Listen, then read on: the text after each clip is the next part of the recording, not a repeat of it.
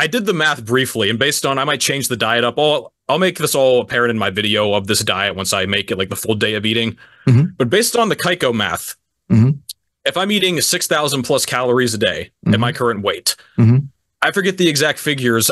I should be gaining, if we do the, what's it always, 3,500 calories up is a pound gained or down is a pound lost, right?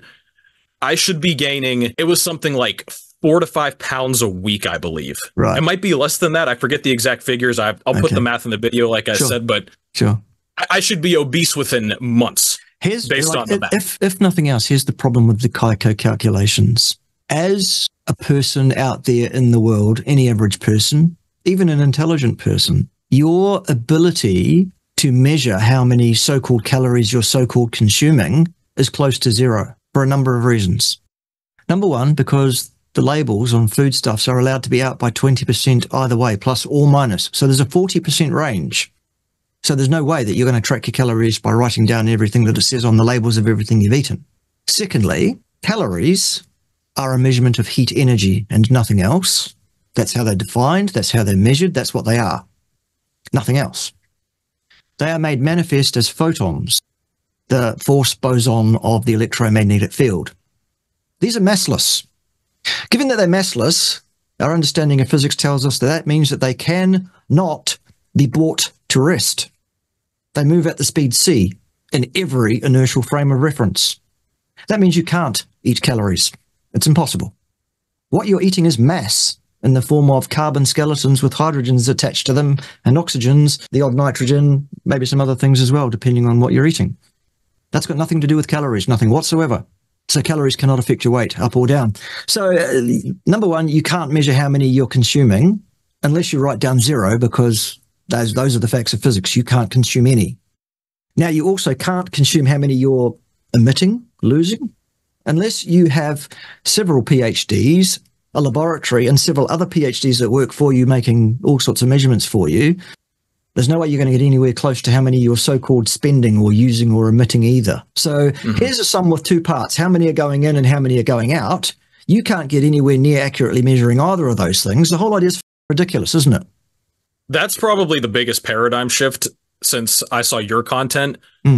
As you can probably imagine, like the people I work with and talk to in my audience, like this, you get to this point in the conversation and it's, I mean, like heads are just exploding because you never hear anything like this. I mean, I've had comments and talked to people that, I mean, they say at least that they are engineers and they do science for a living. And they say the same thing. What they often will cite is they say the law of conservation of energy. Correct. Okay, well, let's cover that. Number one, when someone says to you, oh, the first law of thermodynamics, though, here's what I say when someone says it to me. Fantastic. Quote it for me. Well, Lame Norton would say that mass is conserved, correct? Yeah. Lame Norton would say, oh, the first law of thermodynamics indicates that mass is conserved. Okay, well, there's a couple of errors there, Lame. Number one, no, it doesn't. The first law of thermodynamics not only doesn't say mass is conserved, it actually doesn't mention mass at all. It's explicitly excluded from the first law of thermodynamics. Secondly, mass is not conserved. Lame Norton. By the way, neither is energy. That's false too. Redshift. Really? Redshift is what happens when they are measuring how fast other things in space are moving away from our position. And they say, well, that changes the frequency of the light and it shifts it towards the red. It's a Doppler effect, they say. Great. That means the law of conservation of energy is also false. Whoops. Oh dear. So there's a concept too you hear a lot now, because some people, they don't even say calorie balance anymore. They say energy balance. Sure. From what I gather now, you are talking about mass in, mass out. That's correct. That's okay. So how, because we're commonly told about the energy. Can you describe in more detail the mass in, mass out? I have seen that Michael Eads, I think, he has a video talking about, he kind of goes over if you invert the calories per gram, and he goes over like fat ultimately weighs much more less. I have a very rudimentary understanding of it, but can you go into that more so? Okay, look, at the end of the day, energy is a construct. It's an idea. It's the thing that we have to invoke to explain the phenomena that we observe. It cannot be directly measured. Why do I say that? Well, let's think about calories for an example. How do we get the calories that are so-called contained in a food substance? Well, we stick it inside a bomb calorimeter, which is a closed thermodynamic system, and we put a large electrical current through the food sample. We nuke it, basically, and it's vaporized instantly to H2O, CO2, and some ash. This releases photons, which fly away from that explosion, if you like, at the speed of light. And those photons hit the walls of the bomb calorimeter, which are usually made of metal, and it excites the molecules. Then the molecules, being excited, that's what heat is, by the way, transmit that excitement to a bath of water surrounding the bomb calorimeter of a given volume and excite the molecules in the water, which makes them get hotter. And we measure the temperature of the water and we go, well, that's how much energy there was in that food. But we haven't measured energy. We've measured the movement of molecules in a water bath, which is a physical thing involving mass, things that interact with the Higgs field. Photons do not interact with the Higgs field, ergo they have no mass and cannot be brought to rest. They do transmit energy from place to place by interacting with things that do interact with the Higgs field while not interacting with that field themselves. So there are mathematical conversions between this form of energy, that form of energy, and the other form of energy. Potential energy, which is positional, where something is in a gravitational field, for example, or chemical energy, the kind that we get from food. That's about the position of different molecules with respect to one another and the swapping around of electrons, actually. That's what all these chemical interactions are, which either absorb or release heat. Movement energy, kinetic energy, radiant energy, etc. So we can mathematically interconvert and change different currencies of energy so that we can say this is equivalent to that. This many calories is equivalent to this amount of work, physical movement in kilojoules. Yes, we can do that. The mathematical sum is 4 point something is the conversion rate. Well, that's exactly the same argument as taking a New Zealand $10 note, flying to the States, putting it on the counter in a shop for a bottle of water and saying, here's my money for a bottle of water. What's the shopkeeper going to say? We don't take that. That's not money here. We're in the States. You need US greenback dollars to buy things. The same thing is true of the human body. We have an energy currency that we are able to use to do work, and that's chemical energy, not heat energy. If we could live on heat energy, all we need to do is go and sit in the sun for long enough. We don't need food anymore. We can be breatharians now. Now, okay, I could take my $10 New Zealand to a bank in the States and say, can you change this into greenback dollars? And they'll say, yes, you get $6 and something for that on a good week, right? Yeah. But the bank can do that because they have the technology, the kit, the equipment to do that. The shopkeeper doesn't. The human body is a shopkeeper, not a bank.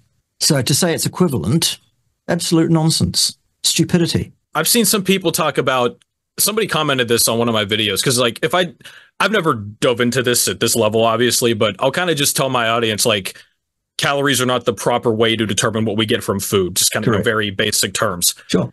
Someone was mentioning you can essentially equate calories to ATP or something along those lines. So that's Same also argument. incorrect. Same argument. Yeah. Because we create ATP using chemical reactions, not by absorbing heat.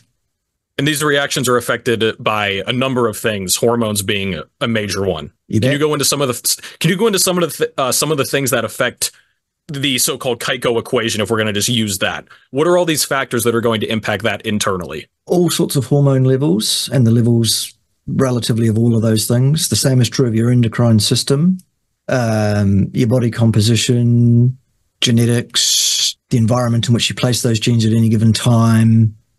It's a rich tapestry. There are hundreds of thousands, millions probably of degrees of freedom that affect these things. Whereas the amount of calories in a food sample, plus or minus 20% either way, is a set value.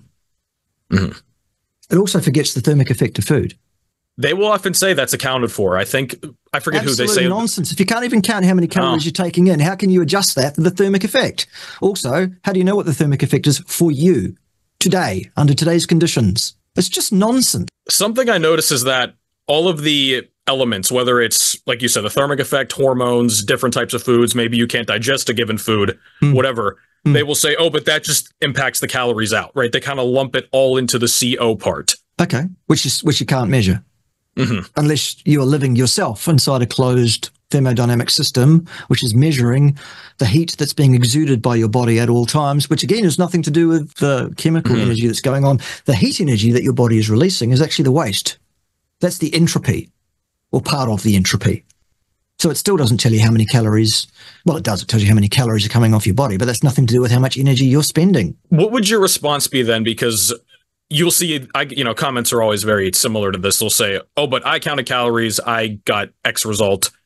Or, oh, well, that totally disproves all of bodybuilding, because how could that work if they all count calories, or just in general, right? Because, I mean, okay, theoretically, it obviously can work for people, but that doesn't mean it's ironclad or, right. Here's how we make it work. Given all the inaccuracies, given all this inability to actually measure any of this stuff, what we have to do to get this to work is to tell someone to consume so many fewer calories than normal that we swamp all of this error, so that we know that we're definitely outside that range and we will get a predictable response. Typically, a trainer will say to someone, you need to reduce your calorie intake by 500 calories a day ongoingly. Very, very common. Yep. Okay. That is one of the dumbest things you can do. That will destroy your metabolism long term. That is not a good idea. Even to lose fat. Correct. What if I want to lose fat, though, Bart? Well, if you want to lose fat, what you should probably do is eat a species-appropriate, species-specific diet ongoingly to satiety. That will help to mold your body composition in the correct way. You count nothing, correct? Nothing at all. Yeah. When I feel hungry, I start eating. And eating means a species-appropriate diet when I'm adherent, which is most of the time. But I'm not perfect. I never said I was. A species-appropriate. Let's clear what that is. Muscle meat and not organs, plus associated fat of large ruminant animals, salt, water, plus or minus eggs if you're okay with eggs, plus or minus dairy if you're okay with that. Watch the milk, though, it's very high in sugar, period. Maybe some seafood if you're, a bit here and there, maybe some poultry here and there. 80% beef, muscle meat and fat. Added butter if you like, added salt and water. That's it, pretty much. That's what one should eat. That would place someone in the best likelihood of having their endocrine system, their hormonal system, and everything geared towards their body optimizing itself according to your genetic potential. Now, before you say, oh, yes, but my family's all fat, so my genes are fat. Nonsense.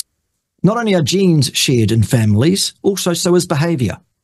Do the right thing by your body, and your body will do the right thing by you if you do the right thing by your body long enough. People say, how long does this take to come right, though? And I say, well, how long does it take you to f up? Years, usually.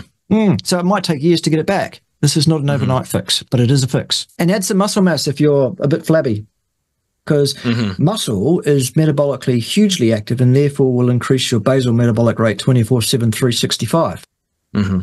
What would you say now in terms of calories? Because, I mean, is there a better way to... Because it's common, right, guys in this space, right? It's like, okay, I want to gain muscle, so I'll eat a bit more food. Like I'll commonly say, increase your estimated calories by 200 or so. This is like a baseline.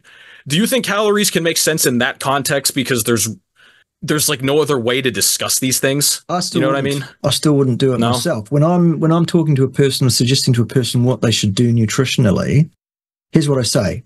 With the caveat as to what is food and what isn't, as I've just outlined, eat from that list only. When you feel hungry, start eating. When you get that message where you feel, oh, I'm kind of full now, put the fork down. Even if there's only 2 mouthfuls left on your plate, put it in the fridge. When you get that message to stop eating, listen. The only thing you ignore in terms of your instincts around food is any message that your body tells you that carbohydrate might be a good idea, because it's not. So ignore that, but otherwise, listen, eat food and stop eating when you're full. You don't have to count anything. Do you see paintings of ancient humans on the walls of caves standing around with calculators entering shit into chronometer? No. Do you see pictures of fat cavemen? No. Are we done? Good.